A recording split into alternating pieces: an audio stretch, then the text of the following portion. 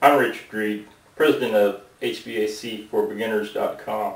We welcome you to another one of our instructional videos. We just hope that it is a great help to you. Feel free to use this. We ask that it not be used for commercial purposes or embedded on other people or companies' websites. Thank you. So, now we're going to look at contactors. This is a typical contactor found in an air conditioner. This is a 2-pole 40 amp contactor, which is the ratings of it. The 2-pole means there's 2 movable contacts. The way that any contactor works is a control voltage is supplied to it.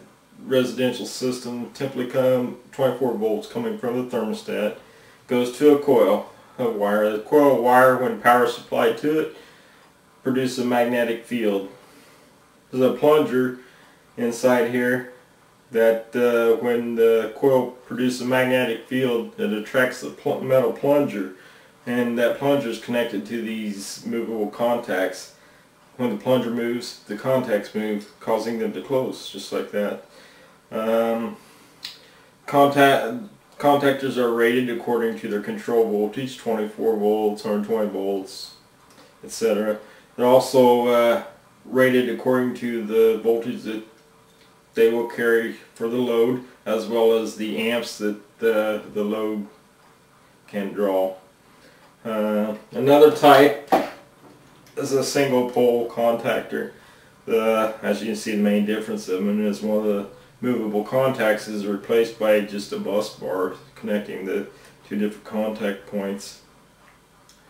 The normal part of air conditioner maintenance is to check the movable and fixed contacts, make sure they're not burnt, bent,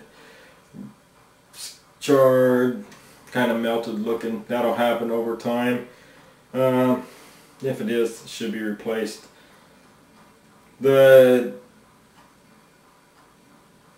normal problems that you'll have with a contactor will be one of 2 types. You'll have a mechanical failure, which is normally caused by when it's not replaced with bad contacts. What will happen then is when the contacts close, they'll draw excessive current and will actually arc and basically weld the fixed and movable contacts together, and then it'll just stay that way. The plunger won't go back to normal whenever the thermostat tells it to stop. You'll usually notice it with the fact that you cannot shut your air conditioner off at the thermostat. The only way you can shut it off is turn the power off to the air conditioner. The electrical way that the contactor can fail is usually the coil will go bad. It's simple to check with a simple volt-ohm meter. Set it for resistance. Put 1 lead on each of the connectors for the coil. Take a resistance reading. Your typical reading will be between 10 and 20 ohms on one of these contactors. If it's significantly different, then the contactor should be replaced. If you have problems and you call a repairman out to find and replace this, it's going to cost you anywhere from $150 to $200 or more, depending on the time of day that it happens. You can buy these for less than $50 and do it yourself with some simple safety precautions. Like first thing you do, shut off the power to the air conditioner. Make sure it's off. Verify it with the meter, make sure it's off.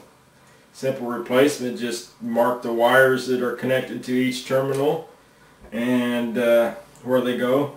Disconnect them, remove the old contactor, put the new one in place, put the wires back where you took them off, turn the power back on, do an operational check, make sure it works.